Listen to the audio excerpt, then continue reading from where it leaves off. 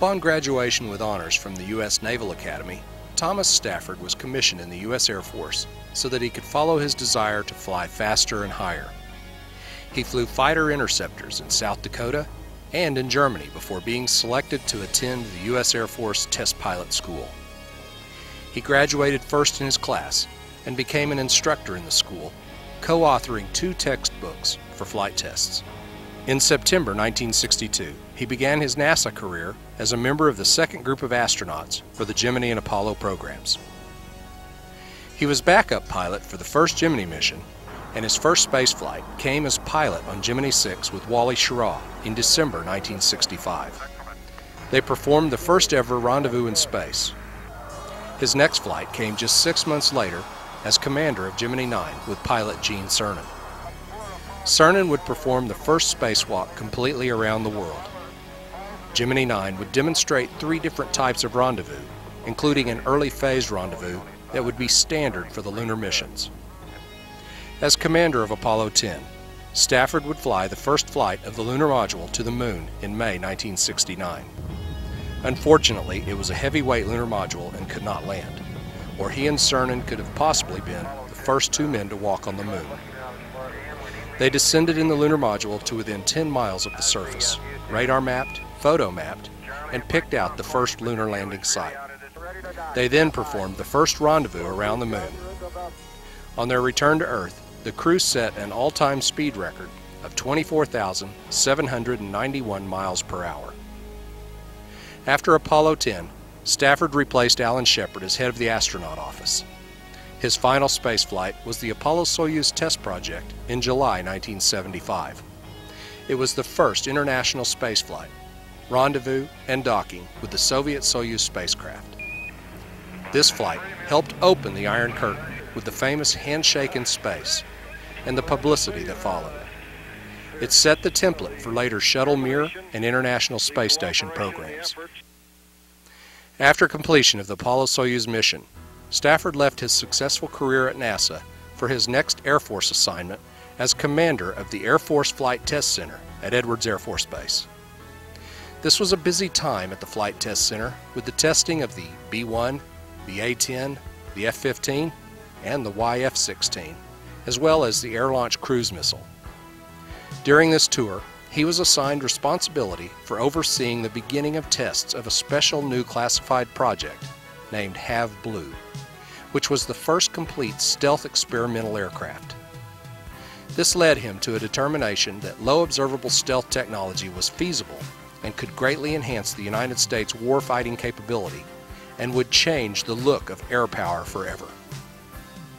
He was next promoted to Lieutenant General and assigned as Air Force Deputy Chief of Staff at the Pentagon for research, development, and acquisition. With no statement of need or requirements, he pushed for and started a larger attack stealth aircraft named Senior Trend, which was later designated as the Stealth Attack F-117A. The F-117A flew in just 2 years and 8 months after the contract with Lockheed was signed. This is a modern record from start of contract to flight. The aircraft became operational in less than 5 years. In Desert Storm, it was the only plane that went downtown Baghdad on opening night of combat in 1991. The F-117A flew less than 2% of the air-to-ground combat missions. However, it was responsible for attacking 38% of the Iraqi strategic targets. When the B-1 bomber was canceled by the Carter administration, Stafford was able to maintain the B-1 program at a minimal level by keeping it alive for testing, even though it had officially been canceled. In his book, Wild Blue Yonder, author Nick Katz stated that General Stafford had helped to revive the B-1 after President Carter canceled it. He further stated that, quote, like Senator John Glenn, Stafford had translated his celebrity as an astronaut into a political power well beyond his military rank.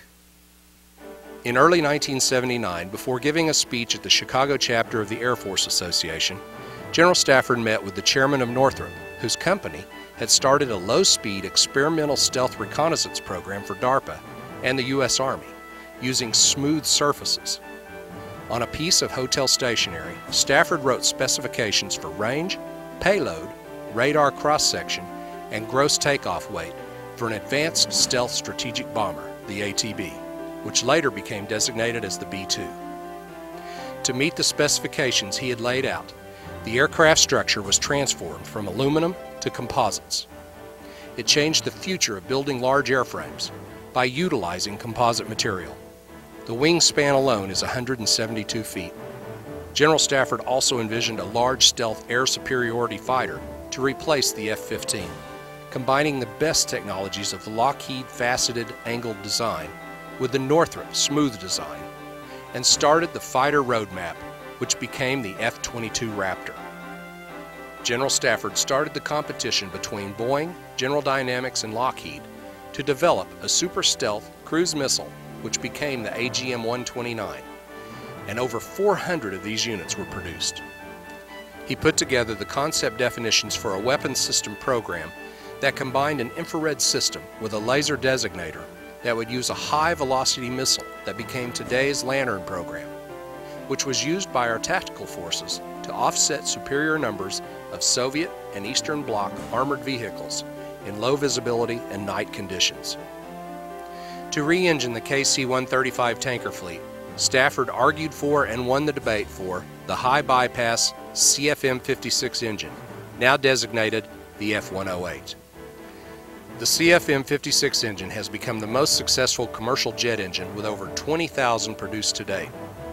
Stafford then pushed for and started the F-110 engine as a joint Air Force-Navy re-engine for the F-14s, and later the F-16s, and potentially the F-15s. Even later, with a larger fan, the F-110 was designated as the F-118. It was used to power the B-2 bomber and re-engined the TR-1. Announcing his retirement from the Air Force in late 1979, Stafford was immediately contacted by his friend, Governor Ronald Reagan, to help on the Air Force portion of his DoD advisory team for the 1980 presidential election. After the election, he served as a key member of the Reagan DoD transition team, providing a large portion of the proposed Air Force structure and rationale for the data book turned over to Caspar Weinberger, who became the new Secretary of Defense. In these data facts, General Stafford recommended increasing the Air Force tanker structure from 20 KC-10s to 60 KC-10s, which was achieved. He also recommended 244 B-1 bombers, which was the original baseline for the Ford administration, and 132 ATB B-2s. To enhance the airlift capabilities, Stafford recommended that 50 C-5Bs and 120 AMST, which became the C-17s, be built. He also recommended increasing the production rate for the F-15 and F-16 lines to a significant level after they had been drastically reduced by the Carter administration. Another important recommendation was that the Reagan administration deploy 100 MX Peacekeeper missiles to replace a portion of the Minuteman IIIs. He also recommended increasing the total active duty, guard, and reserve to 40 tactical fighter wings. Another recommendation was that the war reserve supplies be brought up to the level whereby the Air Force could adequately engage on two conflicts simultaneously, one in Europe and one in Asia. In 1990, President George H.W. Bush and Vice President Dan Quayle asked General Stafford to put together a committee to conduct a study to carry out President Bush's space exploration initiative for the U.S. to return to the Moon and eventually an expedition to Mars.